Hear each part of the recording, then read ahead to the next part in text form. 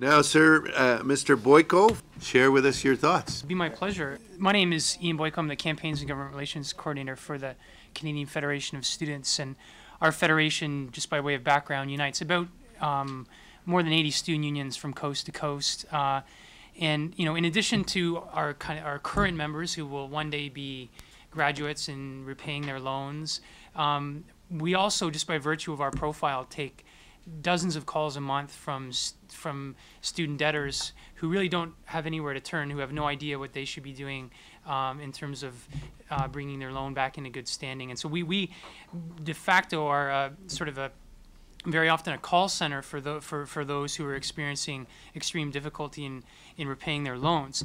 The bankruptcy prohibition, or as I've heard some call it, the Big Bank Appeasement Act of 1998, came during a time in the 1990s when tuition fees were increasing in most provinces at a double-digit percentage increase in the 1990s, and mostly as a result of the federal funding cuts to the Canada Health and Social Transfer in the 1990s. So student debt has more than doubled in real dollars since 1990, and there is little reason to suspect that that will plateau anytime soon. So student debt is still on the increase. But further to that, the staggering interest rates that the Government of Canada charges on student loans actually exacerbate skyrocketing student debt.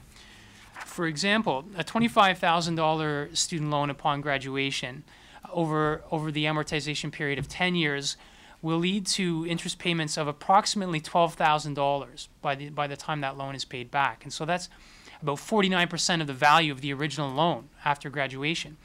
If somebody is struggling with that loan and negotiates an extension to their amortization period to 15 years of repayment, that will result in, at current interest rates, just interest rate payments of about $19,000, or about 77% of the value of the initial loan. Leading up to the 1998 amendments to the law, only 2% of all of the value of consumer bankruptcies were attributed to student loans. Furthermore, student loan repayment rates are vastly superior to those given out to corporations on behalf of the federal government, something like 93% on student loans versus a repayment rate of, I think, about 15% on corporate loans. So there's a clear, I think, alternative for the federal government, and that is our recommendation, which is to lift any ban on student loan bankruptcy.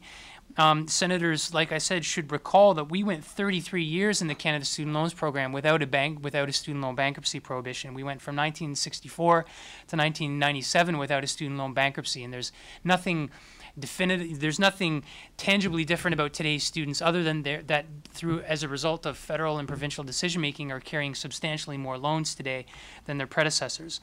And what that comes down to, I think, is that the federal government must take responsibility that it has created thousands more honest and unfortunate debtors. It has created these debtors.